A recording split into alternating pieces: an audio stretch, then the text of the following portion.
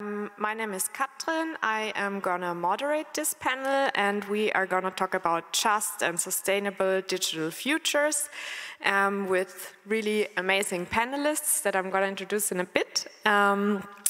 Why are we here, or why are these panelists here? In the program, we thought we really want some people who are already working on these just and sustainable digital futures, so that are actually showing that another world is possible, and that there are already some projects and approaches that we can maybe build upon that give us some hope to actually making these sustainable and just futures. So I'm super happy that you're all here. Before I start, I want to briefly introduce the topic. The idea behind this panel is that we are in a world where there's a lot of emerging technologies that come with a lot of promises and narratives, such as bringing freedom, bringing equality, or bringing sustainability. Yet, a lot of people all around the world have also learned that these technologies also can cause harms, both socially or environmentally, and that it needs a critical assessment of these technologies as well. So, for example, when we're thinking about AI or machine learning solutions that can maybe help understand the climate crisis better, or data can help understand the climate crisis better, it also comes with a downside of producing CO2 emissions or causing other harms. And also with green technology, what I think Aymara is going to talk a bit about, this drive to green technology and to smart devices that often comes with the downside that there is a lot of mining of rare earths, of lithium, etc., and that really affects indigenous land. So it really needs a basic understanding and different perspectives on these topics, and that's why all these panelists today are here. So I'm super happy. And I would actually like to start with a question, how you imagine just and sustainable digital technologies, or the internet, whatever you feel like, to all the panel, just to kind of understand what your angle is, and also to start with a bold vision. So no pressure, but yeah, that would be my first question. And I'm gonna start with you, Julia. Introducing you, Julia Kleuber. She is the co-founder and executive director of Superlab. It's a feminist think tank, would you say? Civil society organization. Civil society organization. Based in Berlin, and they have done amazing work on feminism and tech, such as the feminist tech principles, but also a gathering on just and sustainable digital futures, which was also the inspiration for this panel. So I'm also curious to hear more about this. And Julia also initiated a lot of other projects, such as Code for Germany and Prototype Fund, yeah. So welcome, Julia, and my question would be, what is your bold vision to kick off this panel? Thanks, Katrin. I was actually, in the preparation of this panel, I was a bit struggling with, like, what is my bold vision? I think 5 years ago, I would have probably given you, like, a set of civic tech tools that we really need in order to increase transparency, in order to work towards more sustainable cities. But since I'm the first one speaking, I want to open up the discourse a bit more, because I would claim that there is no just internet in an unjust world, that it is so tempting to look at the quick tech fixes without going a layer deeper, without looking at the systemic problems, the root causes of social injustice, of injustices in our society, such as racism, such as social injustices, authoritarianism. And I think it's also important to acknowledge when we talk about tech that all of these things did not come into this world because of technology. That also means that they cannot be resolved with technology alone.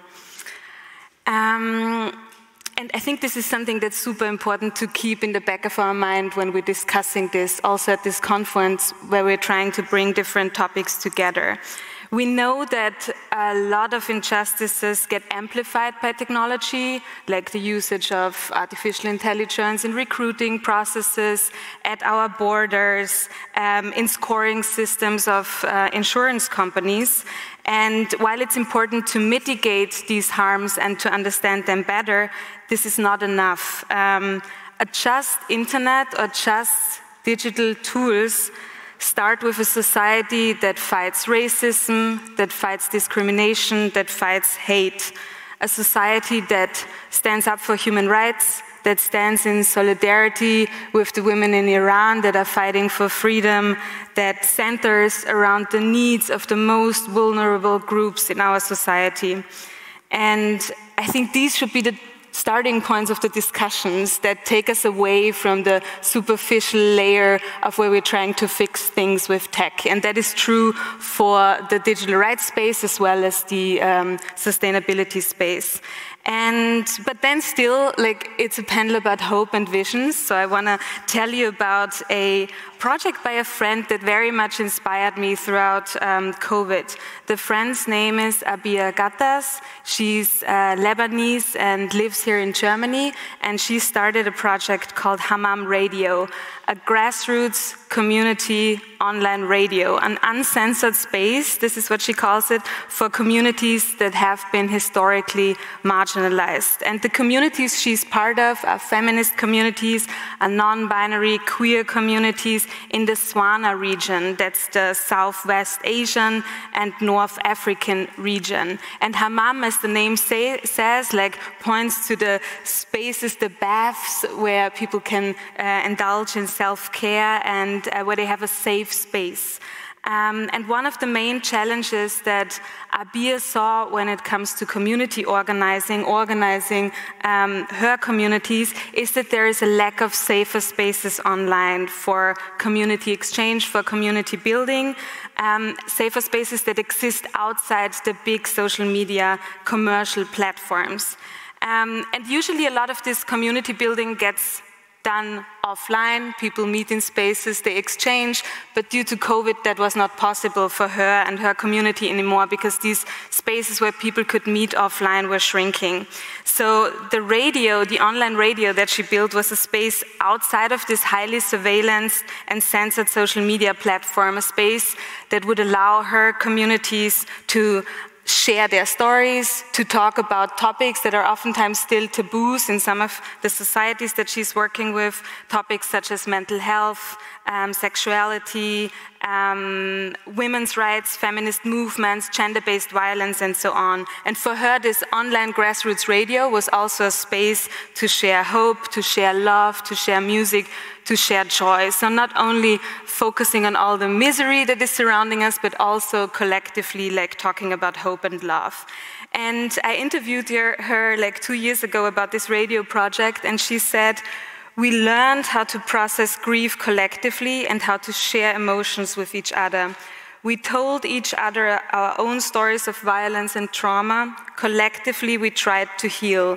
Hammam Radio is our way to regain control and autonomy over our narratives and collective memories to better organize." So for her, this super low-tech tool of an online grassroots radio was a tool that was very empowering for her community. And this is where the sustainability part comes in. We don't always need high-tech platforms. We don't have to like always start with the social media and try to rethink it, but sometimes the tools are already out there and the tools have been used for communities around the globe for many, many years.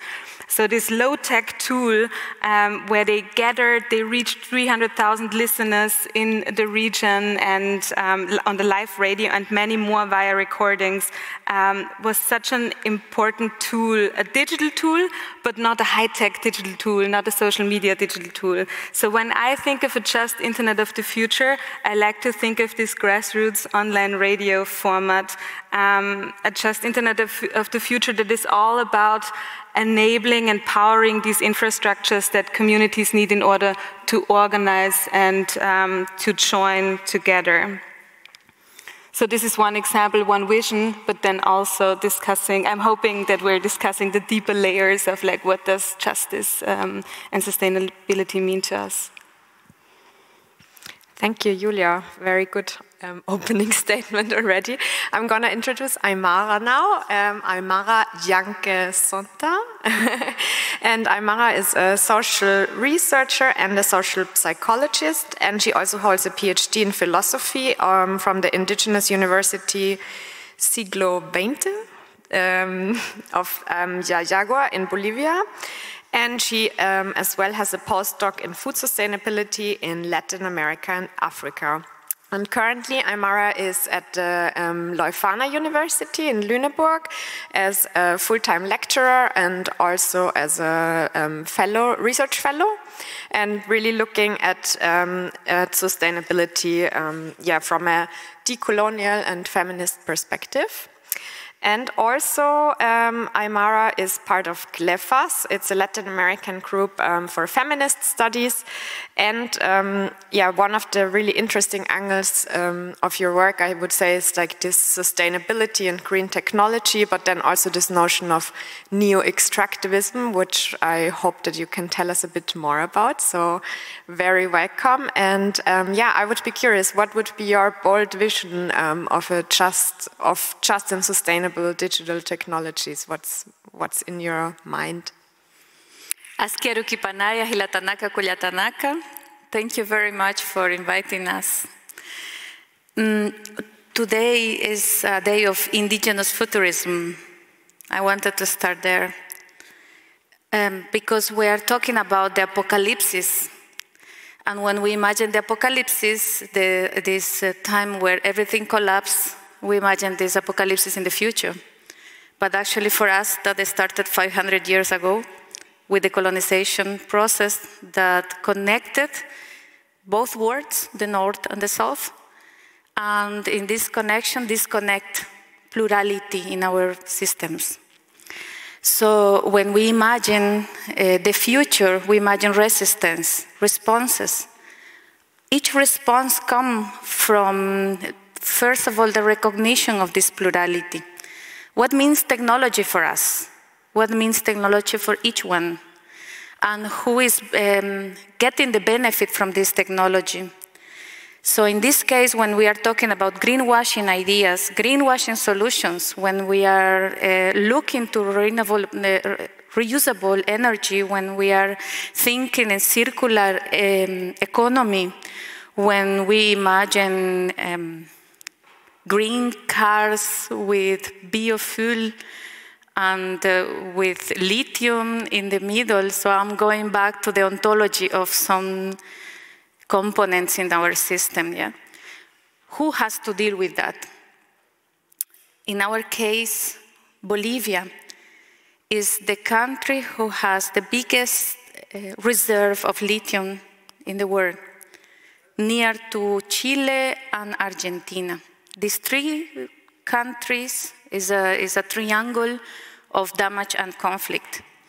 And I wanted to talk about that in this plenary, in this session, because we are now in a moment of crisis where policymakers are focusing a lot in green solutions. And it's fundamental that in the middle of these green solutions, we also look for what some people call externalities that we want to put in the center. Life is in the center. Our lives, systems of lives, not just human beings, but the whole system is in the center. The problem of green energy is that green energy produces inequality, and this is called neo-extractivism. Neo-extractivism is an example of how colonial ideas continues as a tool for building transformation in the future. So when you imagine this future of justice, social and ecological justice, we want to put in the center this discussion. Yeah? I will stop now with my first intervention, and later I can show some data for you to see what I'm talking about. Yeah? Thank you. Great, thank you so much. Lynn Karg is an assistant professor at the Hertie School in computer science and public policy. And Lynn actually is a physicist, so we're trying to bring some different disciplines also to this panel. And her research and teaching focuses on methods from statistics and machine learning to inform climate mitigation policy across the energy sector. And Lynn is also the co-founder and chair of Climate Change AI, which is a really, I would say a really groundbreaking organization that helps to facilitate the work at the intersection of machine learning and climate action. So it is anchored within, I would say, a social foundation, but it's also really clear informing climate policies and also working with AI technologies or machine learning technologies in order to get to this better future. And previously, Lynn Kaak was a postdoctoral researcher and lecturer in the Energy Technology and Policy Group at ETH Zurich. So, my question is, how would your bold vision look like, either with machine learning or also with digital technologies in general? What would you like to see? Yeah, thanks. Instead of talking about a bold vision, maybe I can try to introduce some frameworks to think about also sustainability of digital technologies.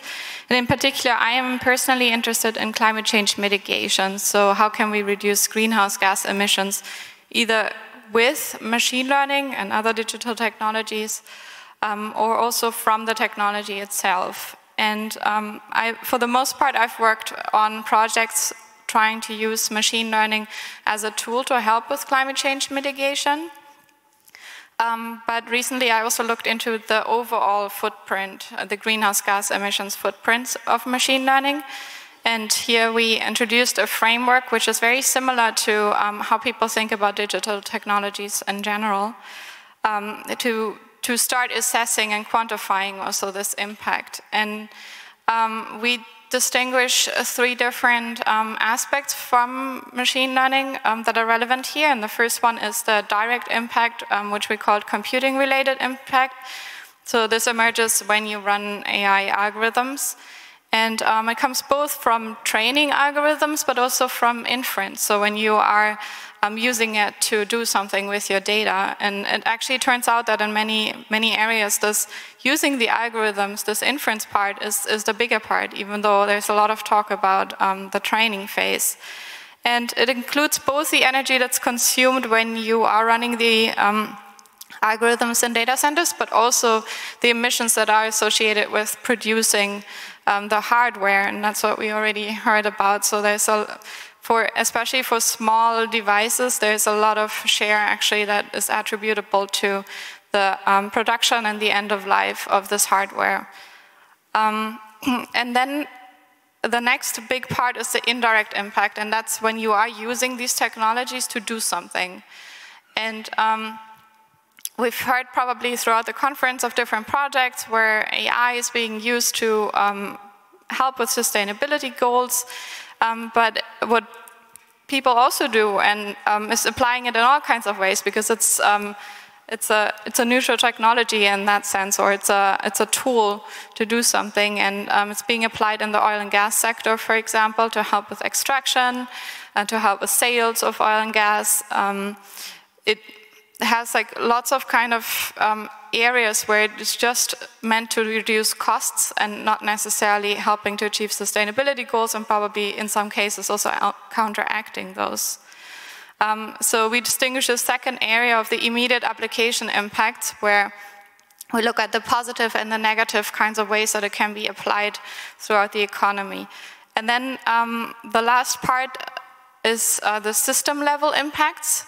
And that indicates that the technology itself also has implications on the larger socioeconomic system, for example, in ways that you also don't immediately associate with sustainability. So if you are using AI in recommender systems and you have targeted advertising, you might influence the consumer behavior and might actually have people consume more or consume differently, and that might impact actually greenhouse gas emissions potentially even much more than some of the direct impacts that one is talking about.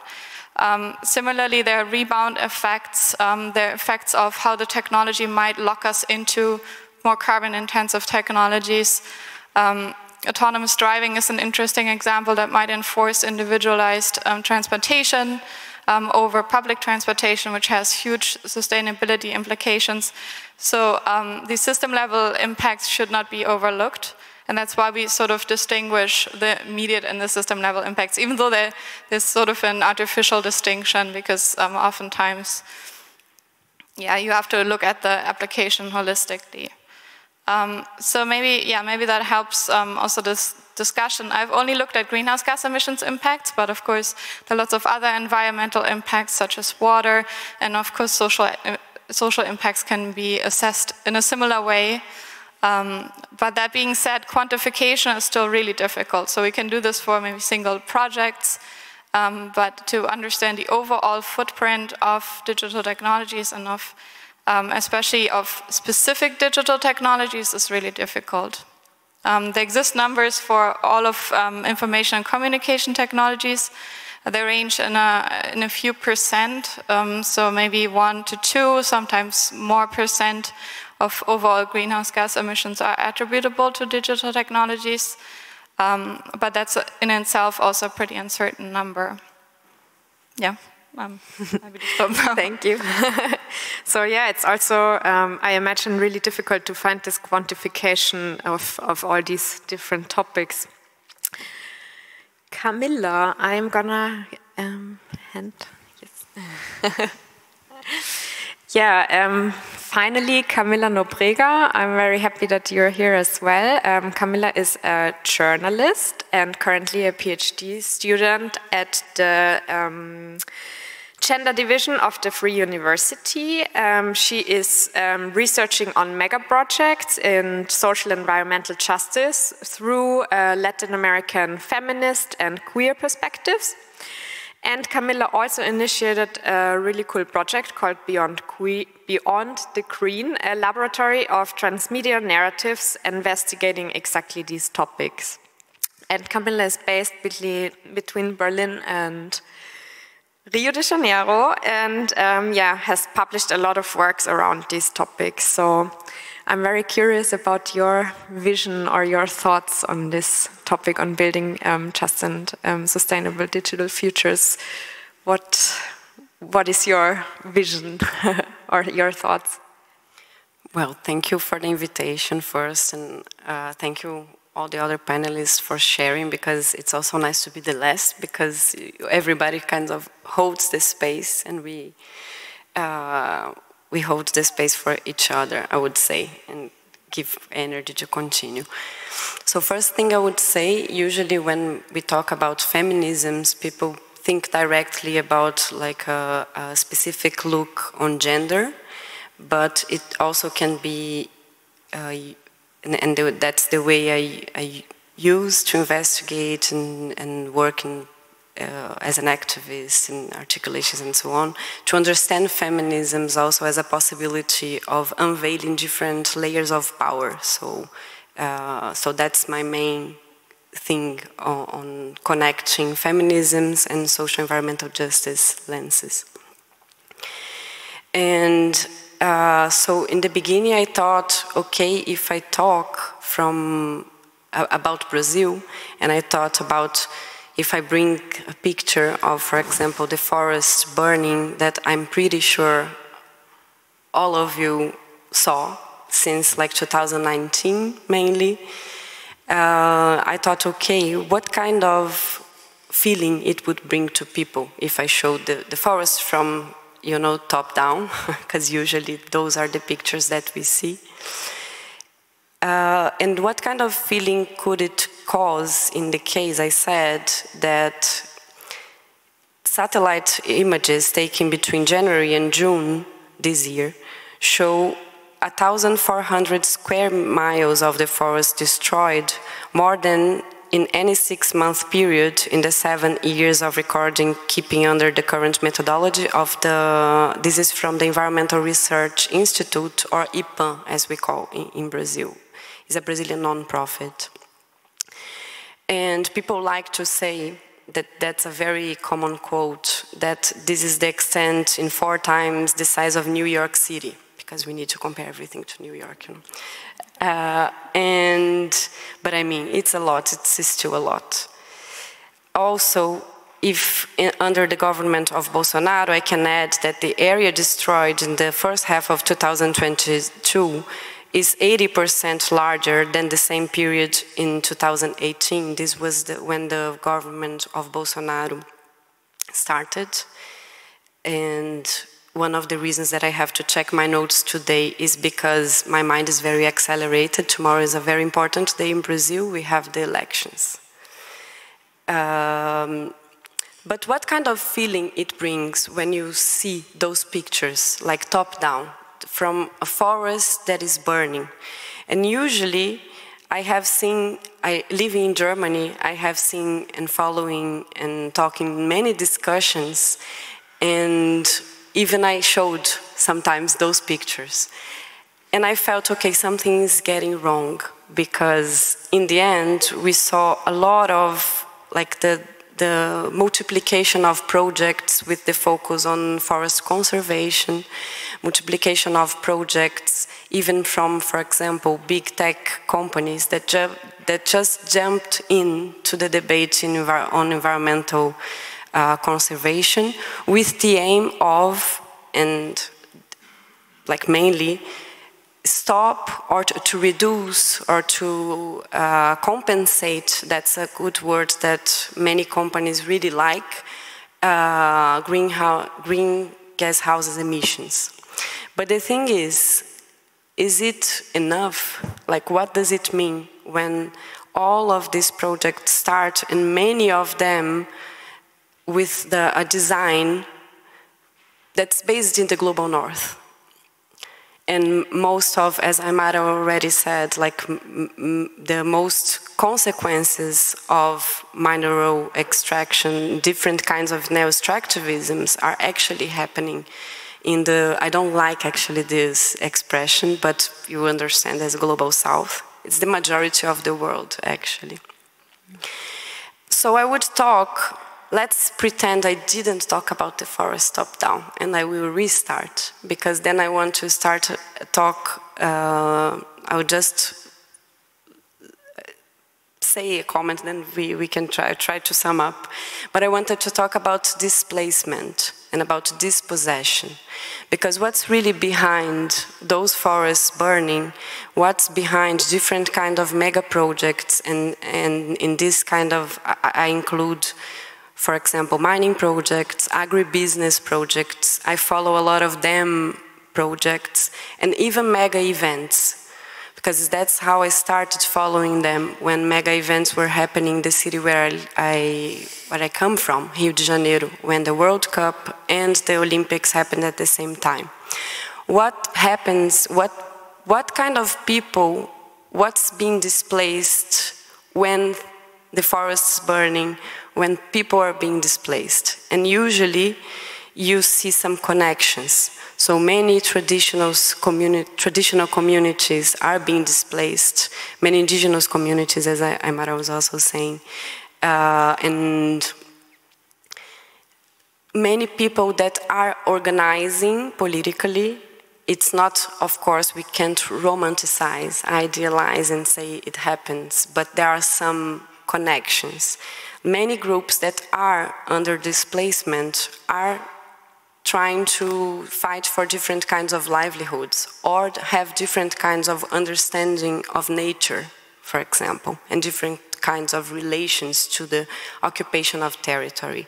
So when we talk about a forest that is burning, about people being displaced, and it's very hard to estimate. I would not be honest if I say that I know how many people are being displaced by, for example, hydropower dams at the moment, but the estimatives are something around 80 million people all over the world, just about dams. And in Rio de Janeiro, for example, 100,000 people were displaced by the mega events, just to give some, like, the dimensions of displacement. We also see, so we see it's not just a material displacement, but it's displacement of ways of thinking, of living, of relating to nature, of understanding technologies. What is technology? For how people understand technologies, what kind of things they are organizing in territories when a mega project comes, and why do they cross exactly those communities? So I bring that because I also think it can connect even with Berlin if we think about what kind of communities are being displaced, if we think about house project and like the project houses, for instance, that almost do not exist anymore. Those are, of course, it talks about class, about race, about sexual orientation. Many queer communities, migrant communities are under displacement everywhere. So I would say for me, and in the case of Brazil, just to bring some, I don't know why I'm with many numbers in my head today, but if we think, we have numbers like people that have been murdered in the last year because they are environmental defenders. And according to the Global Witness, there were 27 people just in Brazil. But what do we mean about environmental defenders?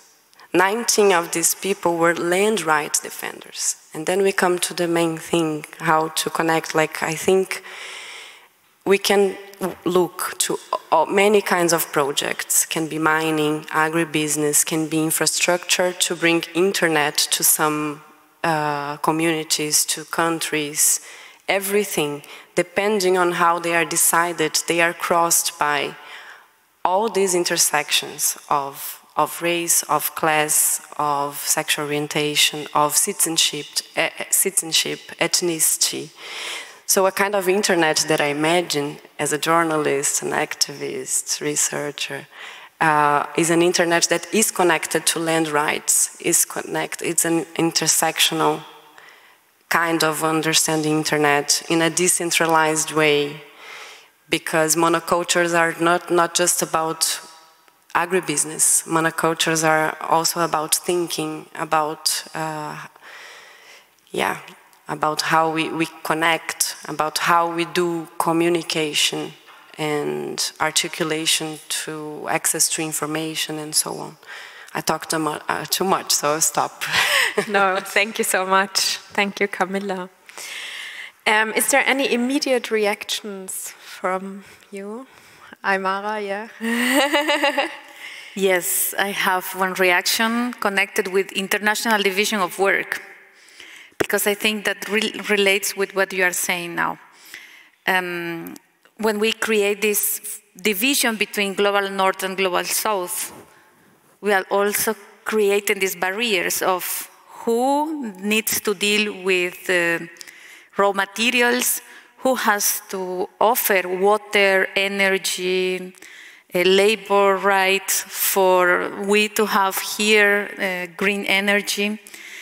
And in our perspective from the global south, I'm saying as this forced division, it's so difficult to enter in green markets here.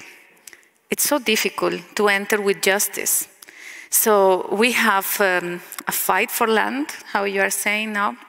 We have a fight for access to nature. We have a fight for technology also. So democratization of technology is a discussion that we can put in the center. What means for Bolivia, for example, to industrialize lithium? That we have to buy the technology from Korea, we have to buy the technology from United States, from Germany, from China. China is concentrating 85% of lithium batteries production in this moment. So who has the technology, who has the knowledge, has the power. Let's divide this power. But not just to produce more, because it's also a discussion of who consumes more. Who has the right even to use green cars? Who has the right to eat ecologic food? Who has the right to sleep 8, 10 hours because they have guarantee of a house, of a territory? And we still fighting for water. So this is the opposite agenda that we have when we are talking about lithium, because lithium needs water to produce. And if we're still buying raw technology, we will never be able to transform also our own conditions. So this discussion of intersectionality can't be a liberal discussion. Because, why I'm saying that? Because we have in our sustainable agenda, in general, intersectionality as a new topic. What we're saying that indigenous people, that before we were not human beings, and we had these categories between culture and nature, where we put nature down and culture up, and which culture? Western culture. So in comparison of that, we have indigenous that nobody knows if they are human or not. I'm saying things that are still happening. Why? Because they don't need to drink, they don't need to eat, they don't need to sleep, they don't need to love. They live in the same territories where everything is happening. And this is an overlapping of categories: class, gender, racism, yes, that affect some bodies differently than others. So with that agenda, sustainability is making a lot of money, because they say we are offering now opportunities for people, let's think in carbon offsettings, for them to continue building their economy. So we are paying the damages of the climate change, offering chances for other people to conserve their nature, to conserve the land and the forest.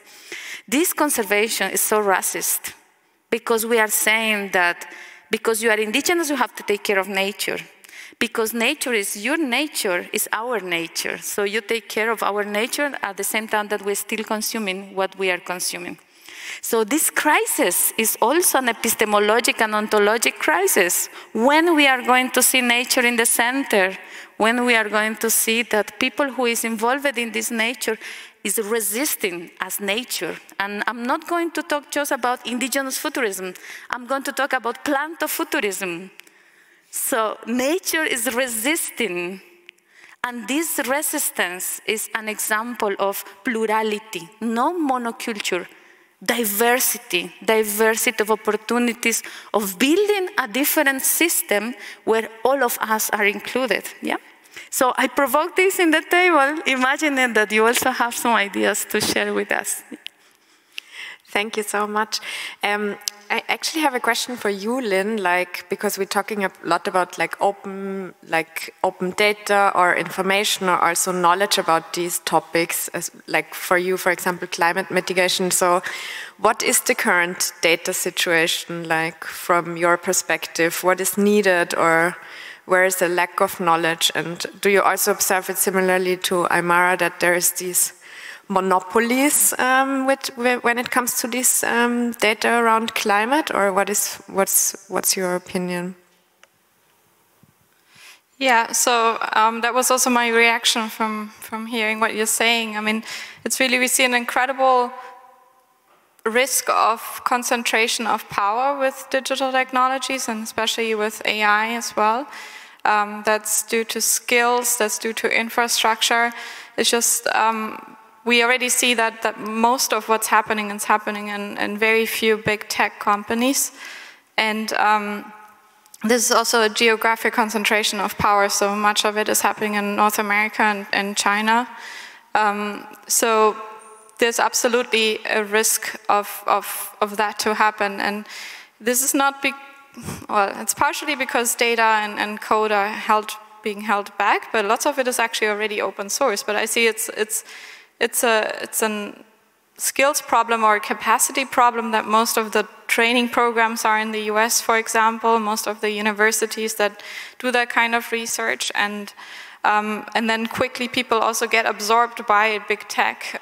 So we have huge issues bringing people into small organizations, into small corporations, and you know, they can make a lot of money in certain countries and certain companies, and it's really, really difficult then to say, no, I'm taking a massive pay cut and I go work on a sustainability problem with a smaller organization. So there's definitely danger of concentration here.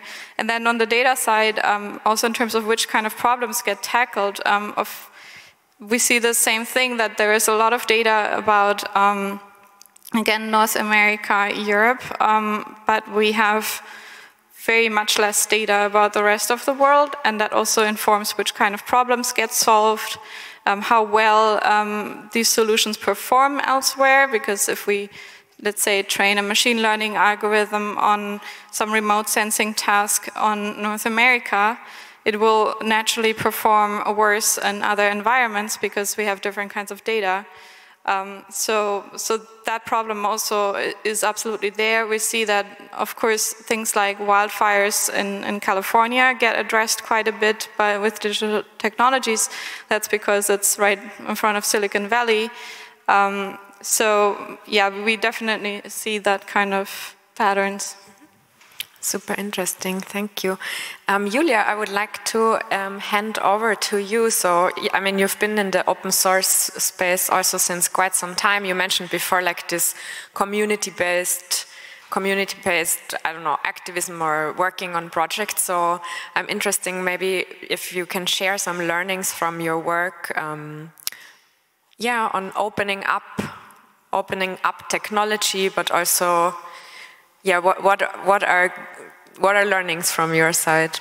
Yeah, I'm just trying to connect some of the things that have been said, because go for it. I think the biggest learning for myself, as someone who used to work in a space that called themselves the digital rights space for like 10 years, is to see how many topics are interconnected. We had a Digital Futures gathering where Camilla and Katrin were also part of, with 50 plus civil society organizations in Berlin, where we were trying to like move from like just preventing harms that a lot of the civil society organizations are doing, super important work, but then also what do we want to move towards? What are the visions that we have for the work that we are doing? What does winning look like for different fields? And when we were hosting this event, a nonprofit organization from the UK called Foxglove brought 3 content moderators to the conversation, content moderators from Facebook and TikTok, that showed us how immediately connected digital rights are with labor rights, like what Camilla said, like how is the internet connected to land rights, then how are digital topics connected to labor rights. So understanding how these topics intersect and connect, and then also understanding how people are organizing and fighting for rights in the space. Like when we look at content moderation, we often perceive these works as like low-skilled click work. People who are working under very bad, traumatizing conditions, who are shielding us from extreme content and violence online, who are like compared to like higher skilled tech workers are not yet organized because they have very strict NDAs, because they are working in a very highly surveilled work environment. So these content moderators are now trying to organize, and some of you might ask, like, what does this have to do with sustainability? What does this labor organizing and fighting for labor rights have to do with the discussions that we're having here at this conference?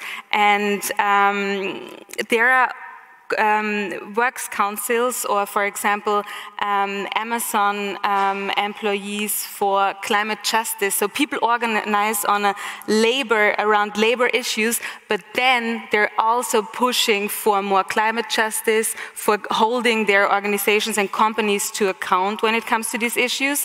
So this, and I might be describing that in a very kind of vague way right now, but for me it's eye-opening how these topics are interconnected, and how we cannot like just look at one singular struggle without like also acknowledging labor rights at the same time. Yeah. And then also this question of the future comes in, right? So like, what kind of future are we actually walking towards? Julia, maybe because you've been working so much on this, like, why is it so important to like meet together as a community in a gathering like what you've done and like really think about these futures? Like, why is it important to do this kind of work from interdisciplinary, intersectional angles? Yeah, we started the gathering out with a quote by Gloria Steinem that says, "Without leaps of imagination or dreaming, we lose the excitement for possibilities, for what's possible, because dreaming, after all, is a form of planning." So stepping away from the status quo, or like reflecting on the status quo and then trying to envision, like, where do we want to go? Like, what are the narratives that help us to rally people behind our causes is super important in the civil society space. And it's something where there is often a lack of resources, that enables us to create and hold these spaces together and to invite like other perspectives in, like the perspective of the content moderators and their working conditions. And then collectively like fleshing out, mapping out, and also discussing about what gives us hope. There was one workshop around hope. I don't know who participated in it, but it was very popular to not only talk about the grievances, but also to look at the things that we've accomplished and to learn from community activities and to learn from like labor rights struggles, but also other struggles where there's already been a lot accomplished. So how can we use these strategies and methods and project them into the future? Yeah, thank you so much. Camilla, in our prep call, we also talked a bit about like taking these contexts into consideration or these intersectionalities. And do you have some thoughts on this or some other thoughts that you want to react to, maybe also to Aymara? About intersectionality with digital rights and the environment. I think I tried to, what I was talking before was mainly based like from an intersectional perspective, or like imbricación de opresiones from Dominican, let's say, activist researcher, Oti Curiel, that's also part of GLEFAS, the group that Aymara takes part as well, and it's an amazing group, so that's why I'm mentioning again. So I think, yeah, we have to, there are many ways of understanding intersectionality as well, because the term got very popular, and we have those problems with all the terms that get very popular, and we just use it so much that sometimes it is disconnected from where it comes. So thinking what comes to my mind, and I know one of the criticisms about it, and it's very important, is when it's disconnected from what we all were saying. So from the roots, from what kind of struggles come a term as intersectionality. And it's a lot based in race struggles, like in struggles anti-racism and those intersections with class and so on. So to think about, we can maybe make a parallel. It's coming to my mind, and it's connecting with what we were discussing, on how also we use the term sustainability.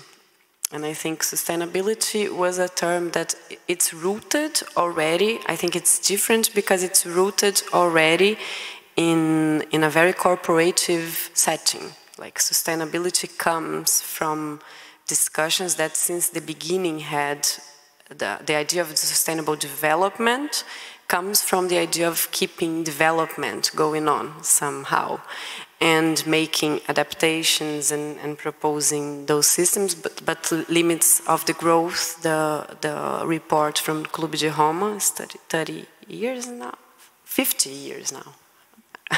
Yeah, and it's still a big reference, but it's very important to understand from which perspective, and it comes from understanding sustainability from the idea of growth, the idea of progress. And those ideas, if they are not contextualized, they can also bring a lot of what people are calling environmental colonialism. So we talk about data colonialism. Lynn was talking about the dangers that can happen in the increase of power concentration. And I think ideas behind the green can also cause a lot of harm, depending on how we understand them. What kind of understandings about the nature are we talking about? Like, there is a global crisis, yes, but are we all in the same boat? No, of course not. So, yeah, don't know. Yeah. I always have both mics. Do you want to react to this? Like, maybe you can talk a bit more about this, because you've been working also a lot on this critique of sustainable development and also this notion of neo-extractivism, which I would be really interested if you could share some thoughts with us, because yeah, it's also a new term for me. So yeah, from your perspective, what are your thoughts? Super. Thank you for relocating the discussion in neo-extractivism, because it is a new technological term. We are building this term. Also, we have the policies in technology, yes? So neo-extractivism we understand as a combination between actors that come from the state and actors that come from the market, that both together repeat extractive activities. For example, with food production, we are saying that we have food crisis, so there is food insecurity, and the alternative is to jump to monocultures, and we are transforming landscapes to produce more food. So this narrative is a neo-extractive narrative that comes behind a mega infrastructure. So we have in Latin America IRSA COSI plan. So they are two plants that has more than 10 years. They are building train systems, roads, infrastructure for producing transformative options for the economy. So there is also enchantment there. So that means that many indigenous communities, indigenous leaders, most of them male indigenous leaders, they are engaged with these ideas of transforming the economy, taking raw materials for their own places to have some benefits, yeah? And that include food, that includes water extraction. So participation, I think it's a topic that we can discuss in this space. Participation and inclusion, when we talk about democratization of options. I wanted to share with you something that for me is a challenge. 2022, this year, we had an increase of raw materials demand around the world. I'm not saying that. This is part of the results of United Nations Human Development Report. So we have less resources, biggest demand, and we have the increase of authoritarianism around the world. So we are losing democratic systems. Liberal democratic systems, they are not perfect. They are still offering oppression to many people, but we are losing democratic systems. So in a planet with crisis, political crisis, technology is also a discussion of geopolitics. And when we imagine this figure, this picture that is in the top, probably we can't look for options, but actually options are there. They multiply not just because we have one enterprise dealing with agroecology. I'm talking about one technology. What means agroecology? That we produce food, building chances for the rest of life in the same land to continue living with us. Ecological production, farming, build it with indigenous and with small farming production. All of those type of technologies that we have, traditional technologies, they can be part of our daily life also as an option. But if we account, always is the same narrative. One big enterprise can transform the economy of one country, but thousands of small initiatives, they are just local initiatives. So it's also to change the perspective of who is doing the option, the alternative. And this is a future possible. If we decide how we want to self-determine our territories, how to deal with our modernity, how to deal with our technology, to share options for life, we will change this system. Is my thought. Yeah. Thank you. Everyone is writing down a lot of thoughts. Do you still want to share something with us? Otherwise, I would maybe do a small exercise with the audience. So, I would just add one thing to what Aymara just said. When I talked about displacement, for example, it's interesting also to see how many communities engaged, for instance, in agroecology, are also being displaced. So once we are talking about alternatives that are trying to resist, and in many cases, we have on the one part of the world like alternatives, not alternatives, but systems that are there for so many decades, centuries, trying to resist, while other kinds of solutions top-down are coming to sometimes the same territories and displacing by some kind of techno-solutionisms. Which is also the reason why you're working a lot on land rights, right? Maybe you can also explain this angle a bit more, because it's also a bit complex. Like, why is it so important to think about land rights? Basically because all the systems we are discussing about, and internet being one of them, I don't know if I can call system, but Julia can help me in that. But I mean, part of infrastructures, all of them need land. We are not talking about abstract things that sometimes we have this feeling that we talk about clouds and things that are somewhere else, but they are very rooted. On the one hand, because all the data centers that need all the natural resources, natural resources and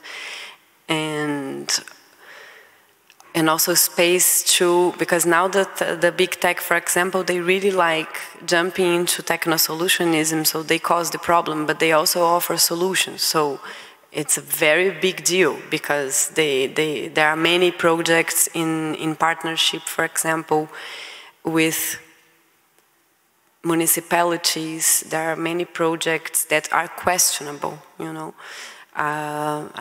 I think the process is more about who is deciding about it, who is involved. So it's the whole thing about who is taking decisions about an occupation of land. And sometimes in those cases, there are different kinds of displacement. There are different kinds of invasions of territories. So that's why looking through land rights is very interesting. It's also the most difficult, even for journalists. If we look at the case of Brazil, maybe you heard about, there is one journalist that was murdered, Don Phillips, a British correspondent in Brazil, and he was an environmental journalist. But what was he investigating? Land rights. So this is like pointing the finger in some places I think we need to go. And collectively, because alone is impossible. Communities. Okay, I feel like I would like now the audience to maybe take like a few minutes, 2-3 minutes, either on your own, or if you're comfortable speaking with a neighbor, just putting down some notes, maybe some questions that you would like to ask. Discuss a bit what kind of topics we've been talking about, and then we're gonna open up for a round of questions and do another closing round of closing statements. So I'm gonna, let me check. Yeah, maybe for 2 minutes you can just talk a bit, and then we're gonna see what the questions are.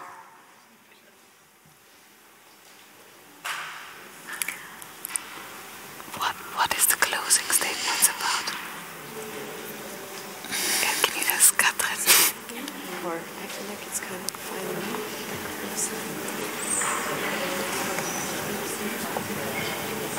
What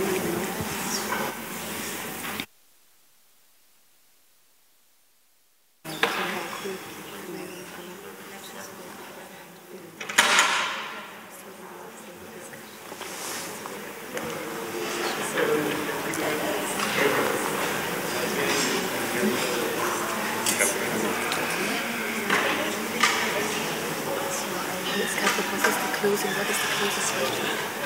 Einfach so, was du jetzt machst, also was für Projekte du machst, was yeah. And then also what should happen next maybe? But, sorry.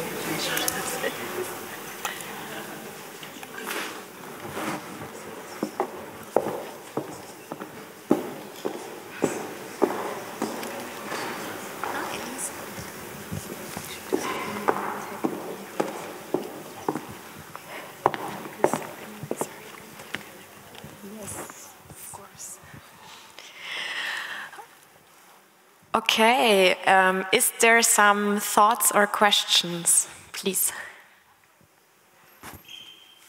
Thank you all for the very fascinating discussion. I really appreciate you bringing up the fact that folks from the larger world are expected to both develop and also provide all the resources and also sustain themselves.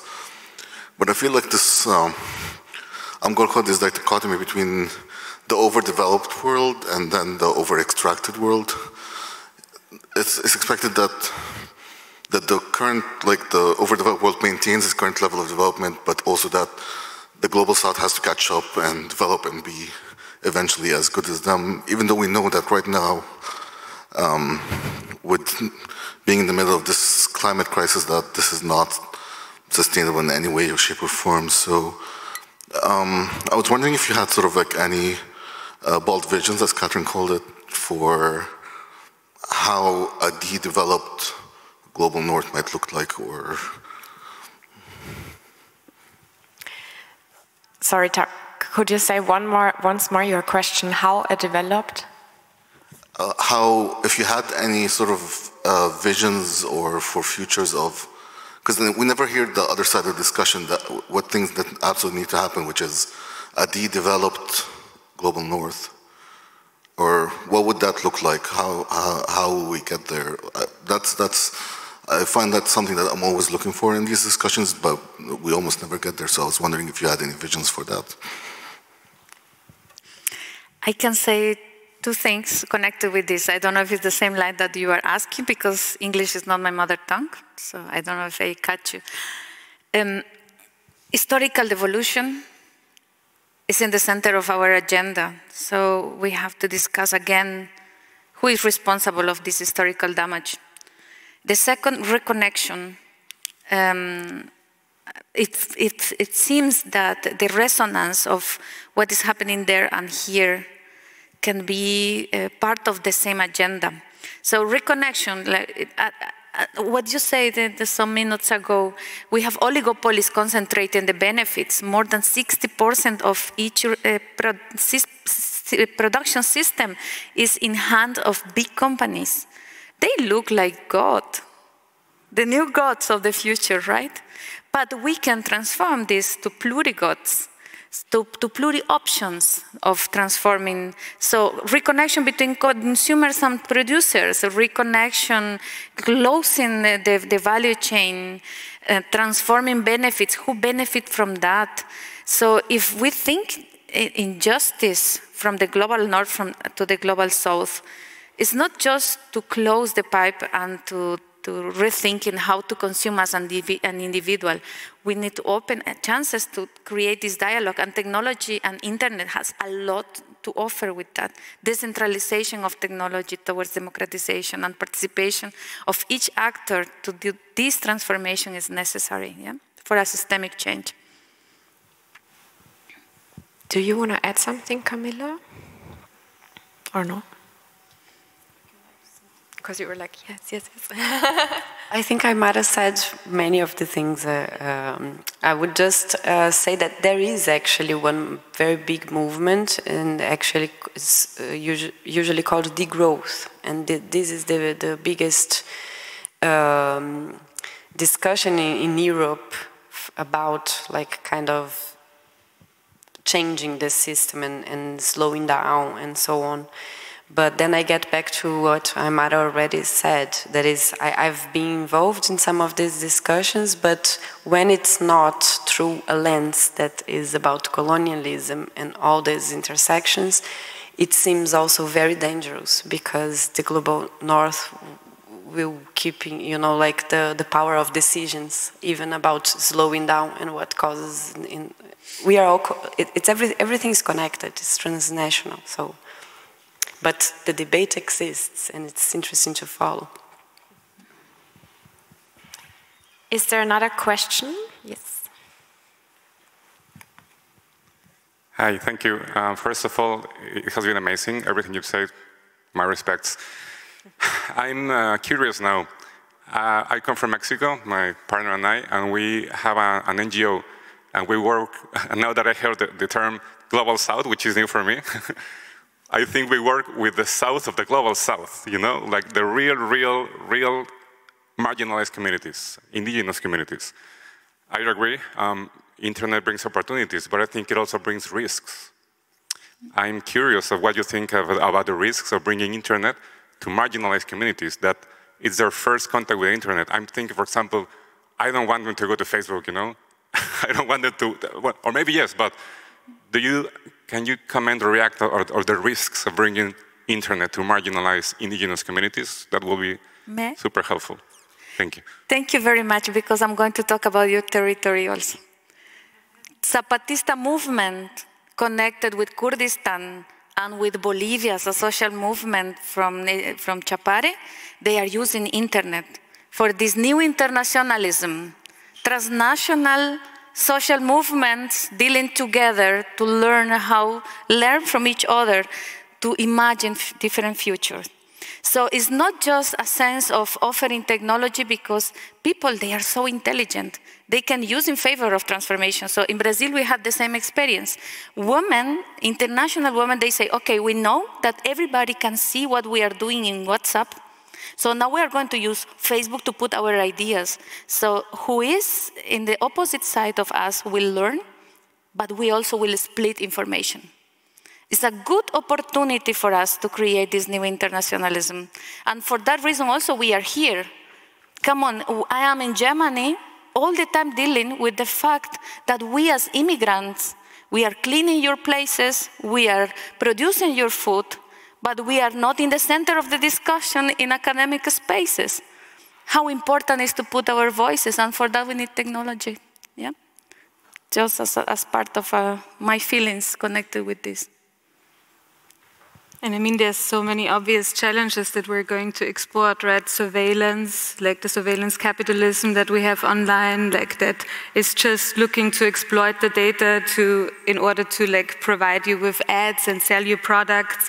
Disinformation, we've seen that as a big challenge as well, with new communities that are getting online that do not have the, like, I hate the word digital literacy, but what are facts, what is this information that is being spread, and we've seen many democracies struggle under this. And these are the things, these are just two things that we're going to export, and yeah, there's certainly many more. Like, I don't know what you can think of aside from surveillance and misinformation problems that we're exporting. Also the fact that the majority of the tech gets built by like a very homogeneous group of people, so you having access doesn't immediately also mean that you have the means to build, to shape the space.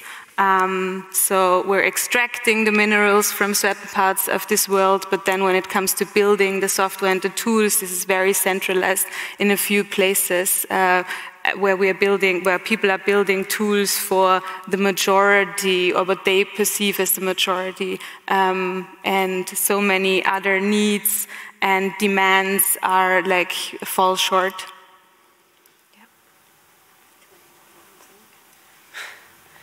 And thank you also to share. I'm curious now also about your organization, but we can talk. Thank you. I would say also just to include the other part of the thing Julia just said, like centralized. I'm part of a collective from Brazil called Intervozes. We fight for democratization of media. And we have a project, for example, called Free Technologies, Free Territories. And I think most of the technologies and internet systems we know, they are very centralized, but there are other ways of doing that, like local networks and those kind of stuff. And we should all know about it. And I think this is one of the main things. One indigenous leader in Brazil, and I interviewed her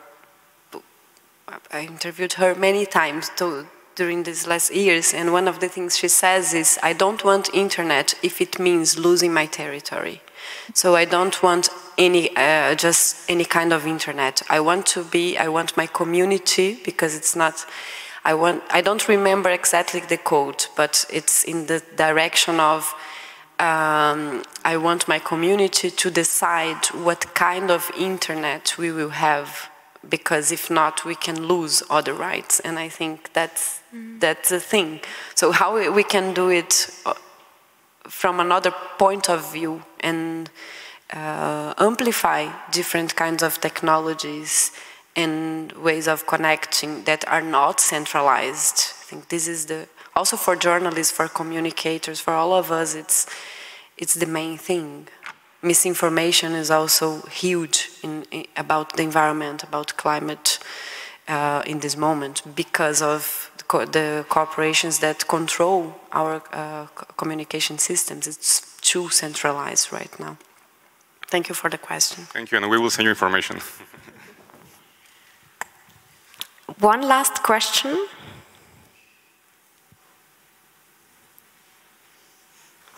One, two, three. Thought? Okay. Oh, okay. I just wanted to share a positive example, and I work for a project. We organize citizen assemblies in small municipalities all over Germany, and we're using a software called Consul. I don't know if you've heard about it, but it was invented in Madrid, and there were the indignados, there were protests, and then the city of Madrid created this platform, an open source platform, so people can actually post their ideas and share ideas and organize the city. And yeah, I think it's a very nice example of building a just and sustainable future. And I wonder maybe this could be something that can be exported. Yeah, what are your thoughts on that? Can you tell us the name of the software again, please? It's called Consul, or the Consul Foundation, and I know it's being used all over Europe, maybe even in abroad, I don't know. Yeah.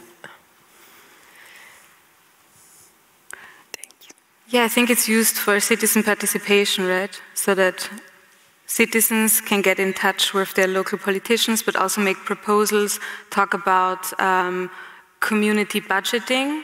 Like a budget is allocated and then you decide and deliberate on where you want to spend this, what you want to spend this budget on. These are tools that are certainly important when it comes to leveraging the internet and the digital technologies that we have, especially when it comes to increasing transparency also on political decision making, so that people can keep track on what is being discussed, what is being decided, how they can bring their own ideas into the discussion and see what others around them think. So these deliberative tools, we've seen that in Taiwan as well, when it comes to discussions around certain regulations. I think they started out by discussing how Uber should be regulated. And by having discourses that do not necessarily lead to a divide, but that center around finding consent. So when we look at social media platforms and people commenting, a lot of hateful comments on statements that people are making, there's also digital participation tools that are focusing around consent. Polis is one of them. That would be an example where people can like submit ideas, but they cannot comment on other ideas. They can like rate other ideas up and like create their own ideas and see how the consent bubbles are moving and like what the different opinions in the space are. So I think these experiments are interesting and can definitely be helpful for improving the democracies we live in and the voices that get heard in these democracies. So building it also into the technology and like really making sure that it's around consent and not about polarization, for example. Okay, thank you so much. I think this was a lot of content. I think my main takeaways were like being aware of context and really working with intersections and like trying to bring all these different perspectives and different lived experiences together. We also talked about monocultures or in general monopolies and how important it is to really bring them down and yeah, work against that. And then obviously we also talked about open data, we talked about climate mitigation and also about indigenous rights and indigenous lands. So I would like to close this round because you are all working actually on really, really great projects. So is there something that people can follow on or can look up, or is there also some last final thoughts that are still on your mind and you would like to say? I can maybe share another positive example. I co-founded an organization with now more than 50 volunteers and even some staff members, and we are totally online. Like we have met mostly in the digital space, and we run the entire organization in the digital space. Of course, people meet each other in person every now and then around the world, but of course, without the internet, we couldn't have even gotten together and have like a global community around a topic. Now, our topic is climate change and machine learning, but you know, digital tools made this possible. But what we found is that you know, the social tissue, but you know, the connections and the organizational form behind us is, I think, the main driving force. It's just that we are able to meet, you know, on a daily basis online, but it still needs people and agendas and topics to achieve something.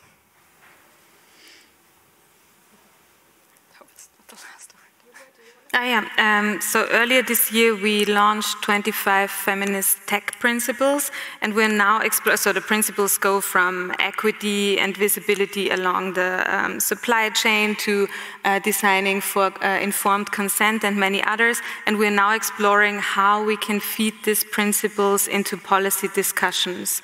And it's 12 principles by 25 people from around the globe.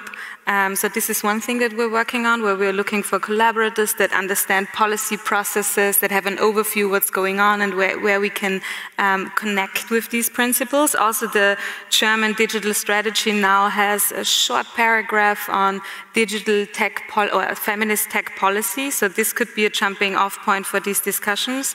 And then we're also looking at societal risk assessment. So oftentimes when we look at risk assessments in tech, there's such a strong focus on the individual because the regulators are looking at it through a consumer protection lens. But what would a framework look like that can help us to talk about the environmental and sustainable harms? And we are exploring how such a framework would help us to better assess the risks of some of the technologies that are being built right now. So if people are interested in these topics, this is something we're working on at Super. And yeah, please join us in this work. Nice, thank you. Camilla, do you want to go next? Yeah, before I just wanted to mention the name because sometimes I keep talking and thinking at the same time, but the indigenous leader that I mentioned, because I was like, I didn't mention, Alessandra Munduruku, in case people want to also get to know her because she's amazing. And yeah, I mean, my collective that I mentioned is called Intervozes, so we are more than 100 people in Brazil fighting for media democratization. So we try to find the intersections, on the one hand, among monopolies, so digital monopolies. Now we are launching a book about that. Land monopolies and traditional media monopolies, because in Brazil we have a very concentrated media. So our biggest problem some years ago when I entered the collective was the concentration of media, traditional media, in the hands of private companies in Brazil. Now our challenge got much bigger with all the transnational corporations on communication, but we also try to bring the other possibility. So we work with different communities, and we are part of as well, not just work with, but we are very different people working on local and feminist, from many perspectives of media. Yeah, and I have the project Beyond the Green in case people want to, like, it's a project I'm fighting for, but with the aim of bringing together feminist lenses, different formats of investigation about all these topics, about mainly mega projects, so bringing art, journalism, research, activism, and I have been doing this in the last years and hope to continue and have more things about it. Yes. Thank you so much. Aymara. Thank you. I will connect with the idea of digitalization. Oral voices in front of us are so vulnerable in this moment, because orality as an strategic, as a traditional strategic from territories was an option to share knowledge from the past to the present, how we say in Aymara's perspective. Aymara is the name of my own place, my own nation too. We say, put the past in the front to go to the future. And in this case, orality can be transformed by digitalization. So how can we also rethink technology to share our own plural systems of thinking? And this is one option that comes for all of us, to imagine not monocultures, but pluricultures. So I was imagining the future as a future where we are still alive. And who will tell this story? This story will be told by the protagonists of this story. So it's a great opportunity this moment to create these platforms where we can imagine different connections between territories. We are doing now in GLEFAS, that is the space where I'm working as an activist, we are doing this small schools we call anti-racist schools. In those places, one strategy that is so important is to share knowledge on internet. Why they are doing that? Because in IT, we are working now in República Dominicana and IT, internet connection is very low. But what is going on in IT is affecting the whole system. So we need to hear what is going on there. Which voices we are going to elevate. This has to be a bottom-up initiative, not a top-down initiative. So it's reimagine the future also with others who are not just the vulnerable, they're closing this binarism of vulnerability and privileges, or men and women, or south and north, how we integrate this system, because all of us, we are here. Yeah? Great, thank you so much. And yeah, that's it. Thank you so much for coming and for your interest, and thank you to all the panelists for all your thoughts and ideas and sharing all of that with us. So yeah, thanks a lot.